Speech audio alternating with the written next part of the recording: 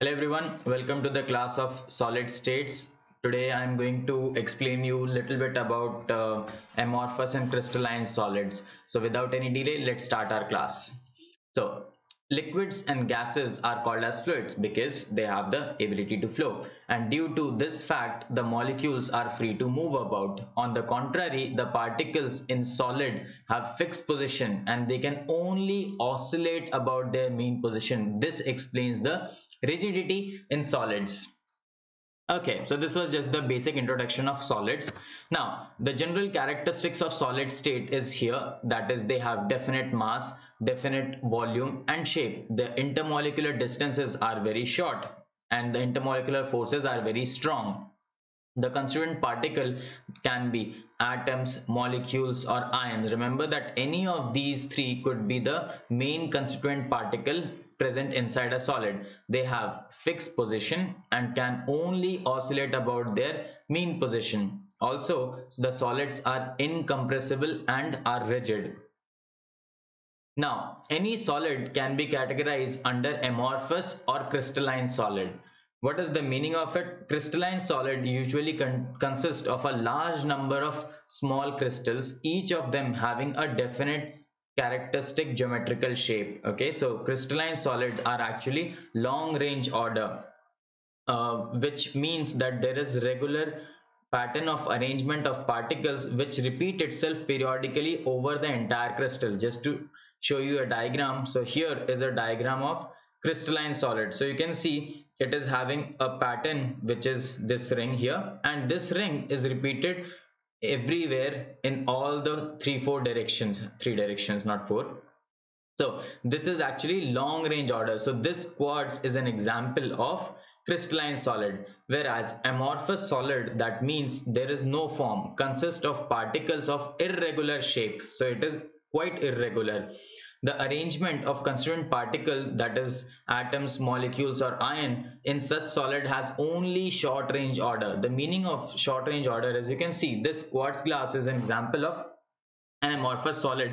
Short range order meaning, you can see this is a big ion and this is a small ion. So big, small, big, small, big, small, but the arrangement is there, but overall the arrangement is not as good as crystalline. So here you can see the arrangement is quite up and down. Next, so they are only short range order. In such an arrangement, an irregular pattern or periodically repeating pattern is there, but over only short distances only.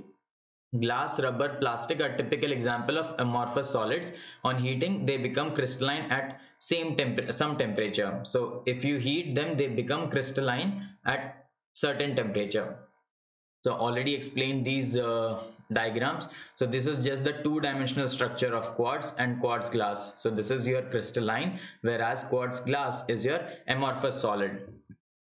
So like solids, amorphous solid have tendency to flow, they though very slow. So therefore they are also referred as pseudo solid or super cooled liquids.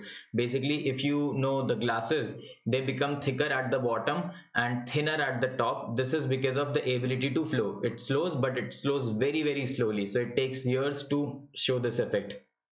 So this explanation is also given here. So they are thicker at the bottom and thinner at the top. This is because glass flows down very slowly and makes bottom portion slightly thicker.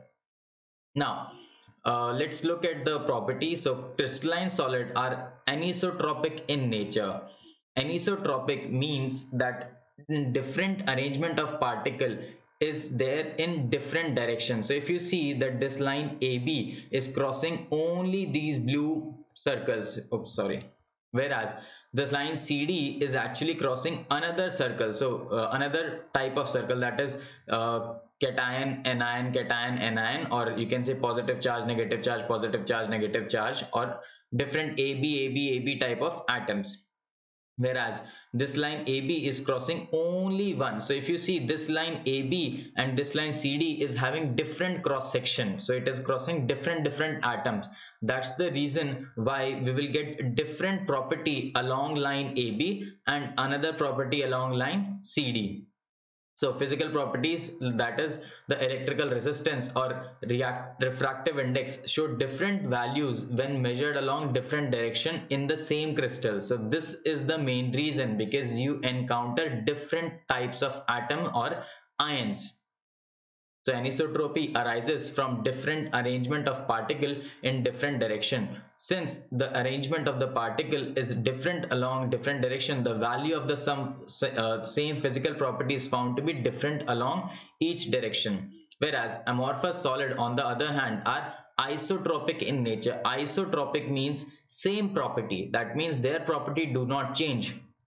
So since there is no long range order in them, the arrangement is irregular along all directions. That's why you get same property, same value of the property. So value of any physical property would be the same along any direction. So this is one of the main difference between amorphous solid and crystalline solid. Now let's look at the main difference. So first main difference in terms of property is the shape. So definite characteristic geometrical shape, this is crystalline solid, whereas amorphous solid, they have irregular shape. Melting point, melts at sharp and characteristic temperature because it is quite uniform. But amorphous solid, since they're let's say they don't have any long range order, so they gradually soften over long range of temperature. Cleavage property, that is breaking of bond property, when cut with a sharp edged tool, they split into two pieces and newly generated surface are plain and smooth. Whereas since amorphous is not having a good long range order, when you cut with a sharp edged tool, they cut into pieces with irregular surfaces. Heat of fusion, they have a definite and characteristic heat of fusion. Amorphous, obviously they do not have a definite heat of fusion. Anisotropy, already explained. Crystalline solids are anisotropic in nature, whereas amorphous solids are isotropic in nature. Also, these are true solid and these are pseudo solids or supercooled liquids. Order in arrangement of the constituent particle, long range order, only short range order. So thank you all for listening to me. See you in the next class.